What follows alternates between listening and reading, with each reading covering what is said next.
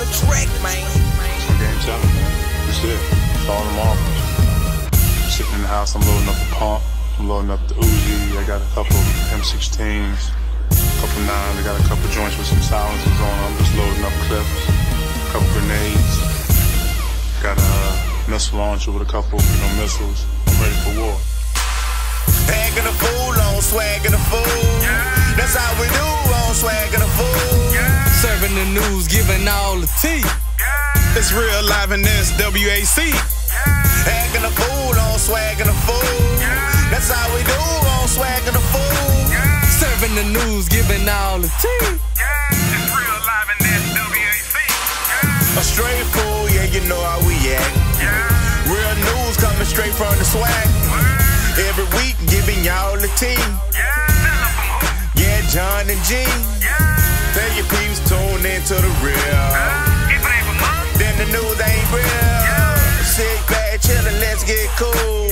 It's time to watch that Swac'N the fool. And we officially here. Another episode, another week. We got J-Max, we got GSPN, we got Al. So grab your shakers, grab your jerseys, grab your towels. Shout out to Dylan the Crazy Man on the track. We got Joe on the track.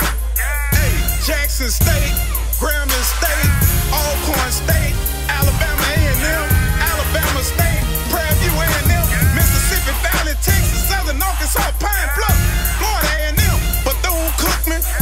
And don't think I ain't forget. We won't. I say, go. Shout out to the mighty Jaguars, man. We back. Swac'N the fool.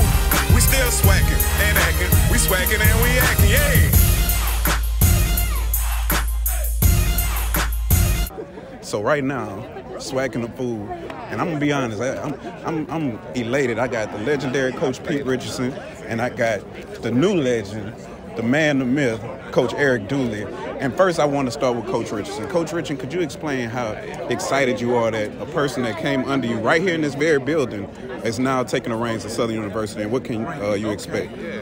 Well, I'm really excited that SU gave him an opportunity to come back home, and I know him and his wife personally, and they have some kids that went to school there, and I knew he'd do an outstanding job, and we got that opportunity, and sure enough, that an opportunity to deal with some people, and he got him in, and he's doing an outstanding job for Southern University. Thank you. And Coach Dooley, how does this feel, first of all? Just unimaginable. You just don't think of these things happening, but it does. I just let me know that the God I serve is there for me and gave me an opportunity, so I don't take it lightly.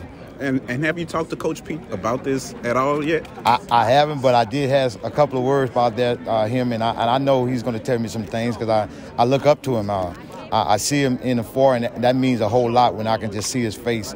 I understand how he prepared and what he done for me to prepare me for this time right here. And Coach Pete, I'm going to go ahead and say, what advice do you have for Coach Dooley?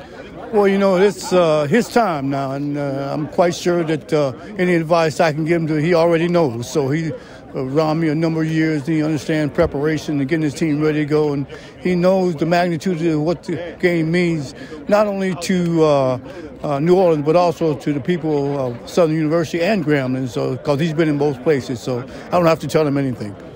Well, I'm Jonathan Edwards here at Swac'N the fool, and I want to thank both of you for interviewing with me. Appreciate it, Coach. Go Jags.